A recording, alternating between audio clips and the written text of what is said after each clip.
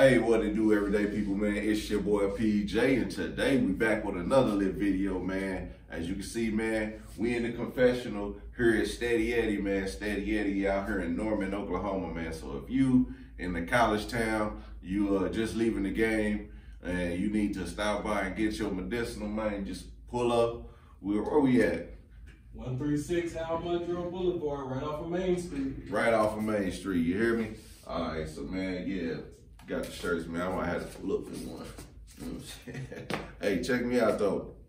I'm going to holler at y'all in a minute. Go on, check out this video. It's an everyday thing. It's an everyday thing. It's an everyday thing when you let your nuts hang. What it do, everyday people, man? It's your boy PJ. Today, we back in the confessional, man. Yes, we are not in front of the 96 Camaro because, man, it's still a little cold outside, but we on the grind every day, all day. Make sure if you here by now, go ahead and subscribe. Check out more of my content. I got good business videos and I got foolery. And we about to get to the foolery, man. Because if you haven't known by now, the killers of FBG Duck, man, I don't know what took them so long to release all this information, but if you could go to DJ Academic's video, he explains it all, and it sounds kind of idiotic. Just like the idiots straight dropping Cornelius Smith. Them dudes is the dumbest fools ever, at least we thought. Because FBG Duck, the people who kill FBG Duck, man, like I said, if you anywhere in a big city, I'm in Oklahoma City. We have cameras all around the South Side, dog. All around. You go look at every corner light, there's cameras. Every store, there's cameras. Everybody's houses have cameras now. So, and when I told you, you could drive through my neighborhood and we could tell you every house you pass, what time, all the way till you left the neighborhood. That's how many cameras is around my neighborhood, right? And I stay in a very diverse neighborhood. So even in the ghetto, my old home that's in the hood, like in the real hood, everybody had cameras. I mean, it's inevitable nowadays. So when you go and break into houses and you go to different apartment complexes, these places have cameras. So in Chicago, the people who got the video evidence, the FBI had been collecting data for so long. Like, that's how many people had to get involved, because there's so many cameras that there had to be some type of warrants issued to get this much camera footage, right? So they got camera footage all the way from O Block or whatever block they from. They got camera footage from the guys running from their apartments down the stairs and into the vehicles, driving the vehicles across town to where FBG Duck was, committing the crime. Then they have on every camera, every time you run a red light, like if you run this red light by my house, you run a red light by the next main street, there's cameras up there. Even if you get off any intersection on the highway on I-35, any intersection, if you get off on any one of them, it doesn't matter which one you get off on, there's cameras on the lights, right? On every one of them. So if you run that light, it snaps a picture of you, right? And then there's a camera right in front of you that snaps a picture of you. There's a camera that's on the other side that's pointed the other way. When you pass through, it snaps a picture of your license plate, right? So the killers of FBG Duck is supposedly one of another rapper, but I'm gonna get to him and his dumb ass in a second.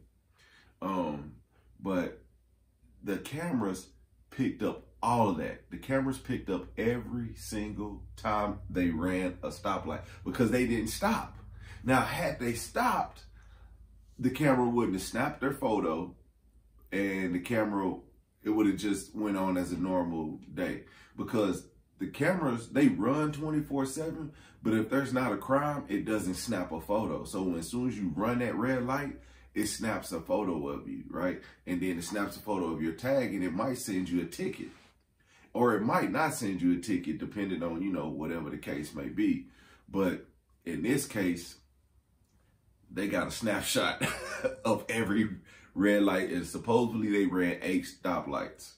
So these guys was on the run. And they had already committed the crime. And then it gets even stupider. So we thought straight drop Justin Johnson was dumb for stealing a vehicle and then dropping the vehicle at the same place where he recorded a music video, right? We thought he was dumb as hell for doing that and then leaving the vehicle back there at that spot. Well, he ain't the only dumb one. Because as soon as FBG ducks killers, I gotta go to academics pages. DJ Academic. So the killers, they drove the car right back to O Block. You stupid motherfuckers. They took the same path when they left, they all ran in the car, two cars deep. And the police has all this information. So this is not alleged, but all the people are still innocent until proven guilty because Muwop, that's his name, Muwop. You know, I don't know where he got that name from, but I'm sure he got it from Guwop. You know what I'm saying? So he kind of bit that style, and as you could tell, he wanted some type of popularity.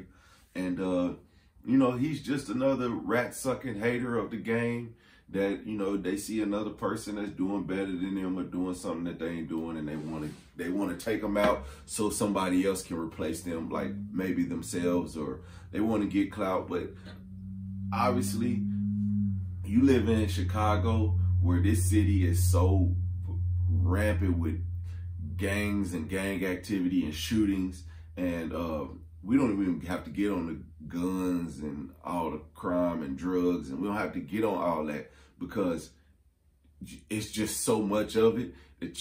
We don't have to prove points to show what the fuck Chicago is doing. There's no point to prove, you know. And at this point, everybody is trying to, every one of those hoods is trying to prove to the next hood that they are the toughest hood, and they want to have the rappers come out and represent them and talk shit for their gang. And while there's really people in the streets dying over beef that's really made up, like all this beef is really made up. Like, only thing they could tell you is, I want to kill you because you killed my friend. But then once I kill you, then you got the next person wanting to kill me because I killed you. And then if you kill me, or if I kill you too, I mean, it just doesn't stop. But no one can tell you, well, damn, what was they fight over? I bet you, like, it'd be like, man, one person slept with another person's baby mama, then they shot each other, right? And then that's when the other person didn't like the other person and they shot each other. But then that's when that person did like, and then they don't even realize it's all over a bitch that don't like neither one of these motherfuckers at the end of the day. You know what I'm saying? And that's all I be saying. Like, all this crime and shit be dumb as hell, but people do it, and they do crimes. I'm gonna just tell y'all, if I was to do a crime, this is just all alleged. If I was to do a crime in 2022, okay, there's certain things that you do not need to have with you when you commit a crime. You do not need to have your own personal cell phone. Anything that ties you to this crime and your personal life, you do not need it. You need to have all new clothes. Okay, you need to have all new clothes. You don't need to wear anything that anyone has seen you in. And when you buy those clothes, you need to buy those clothes in cash from a store somewhere on the other side, opposite side of town, that can't be traced back to you or the store. Okay. And don't buy them like right when you commit the crime. Buy them like a month ago. Put them in a bag, wrap them up, and hide them. Okay. Then after that, don't use your own vehicle. If you can't commit a crime with somebody else's car, or somebody you don't know, somebody not tied to you, you can't go steal a car. Don't commit that crime. Don't commit that crime. Don't do it. Because everybody does stuff at the spur of the moment, and these are basic things that get people caught up. Their clothes, just like Straight Drop, he had the hat. Everybody got the hat, but then it was the Benz. He had already been taking videos in the Benz. Then it was the house. He had already been taking videos of the house. Same thing with FBG Ducks Killers. These guys had been taking pictures with the cars that they went to go commit the crimes in. Like they put them all on the internet, so they left a paper trail months ago.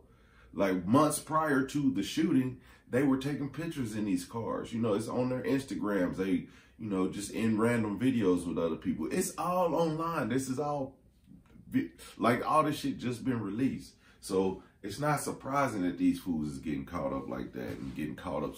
But the FBI had to come in because it was, you know, there was cameras from banks and all type of shit that, you know, everybody, a local police couldn't just get, because this was done like in a real nice place in Chicago, like in a real nice area. So, man, like I said, man, it's good that they found the, you know, they already found them, but it's good they put the evidence out there to show how stupid these fools was. Man, crime don't pay. Crime ain't gonna pay. And it never paid. When I was doing it, it never paid. My friend today, we 37. We've been friends for over almost 20 years. We've been friends. And from the time we started, we had always been doing crime and dealing drugs and stuff. And now he's starting to feel the effects of all the times he didn't change his mindset of doing crime. He just kept doing it and doing it. And now he's in a position where he has to make a change, not to be a better person, but so he don't die, so he don't end up in prison for the rest of his life because of the decisions that he continued to make by committing crimes because of that fast money. The way the money make you feel and the way crime makes you feel is only good for the moment if you get away with it. But once you get caught, all of that shit could come crashing down and you could throw away your life. And then you wake up 20 years later and you realize you don't have no kids, you don't have no family, you don't have no real friends, I mean, it's just a bunch of shit you don't have. You don't have no education, you don't have no skills, but selling drugs. And then you have the skills of the street, but then you gotta acquire some knowledge. You gotta use your life experience to now project that you have a skill to move forward, and that's something that you can help somebody, and somebody would like to benefit from the skills that you've learned from your fuck ups. You know what I'm saying? But then, I mean, that lifestyle is not as lucrative as, you know, getting a trade and starting a plumbing business when you're 20, and then when you're 37, like I am, you didn't have a career for the last 17 years. You know what I'm saying? So, life of crime or a life of working hard, it's whatever you want to put on it. And then, like, the way YouTube is, you know, just because now that you have plumbing, now you can record your plumbing on YouTube, put it out there, and make money on the back end for the jobs that you're already doing. So, like, today, crime don't pay, but as long as you're recording a crime, you're going to do the time. But if you're doing stuff like I'm doing, and you recording all the right stuff you're doing in your life, recording, putting good energy out there, you know what I'm saying? You're going to get all that shit back. So remember, don't be like these dummies and going doing dumb crimes in your car. Man, go talk to somebody. Go get a job. Go find a pastor and talk to them. Go find a community leader. Go find an uncle that's doing good. Everybody got a rich uncle. He might not be rich, but that nigga sold dope forever and he got a little money and he could tell you where to invest your money because he stopped selling drugs and opened up a parking garage or some shit. You know what I'm saying? You got to talk to those people. You got to talk to the people who do basic shit to better themselves. You got to talk to them because it's not we're not talking to the rich person who's online showing you how fabulous their life is because they didn't already made it, but then they're trying to look out for their people too. You got to find somebody near you that you can relate to that can get you out of the situation, so you're not out here shooting niggas trying to get to their level, you know, committing stupid crimes to get to somebody else's level. You can't get to their level, man. Ain't no way, because either way, like I said, in the Mr. Fab situation, sometimes you got to know your role, and you can still sit courtside. You know what I'm saying? I know my role. I play my role, and I still sit courtside, baby. I promise you, I do not need to commit a crime or stop somebody else's shine. Matter of fact, I don't even want to stop nobody else shine. I want to give a shout out to a few of the people that in Oklahoma City that I really fuck with and I rock with. You know what I'm saying? Lucky Wheels and Deals, Macadoc TV, State of Steezo, Bezo with Wheels, Life in OKC, and just all the people who really just keep it hood and street in the city. They're like, know their role. Like my partner Ace, man, he got Smoking Aces, the hookah lounge in Oklahoma City. Y'all check that out. It's on the south side. Check, man, he always got something popping up there. Man, I mean, it's just stuff that you could do in Oklahoma City and that you ain't got to commit a crime. You ain't got to be a hard head. You can actually win and live, and everybody can love and support you without having to shoot somebody down because they from a different neighborhood, or because like, I don't understand how 8 niggas run into a car to gun down one dude. I don't understand that.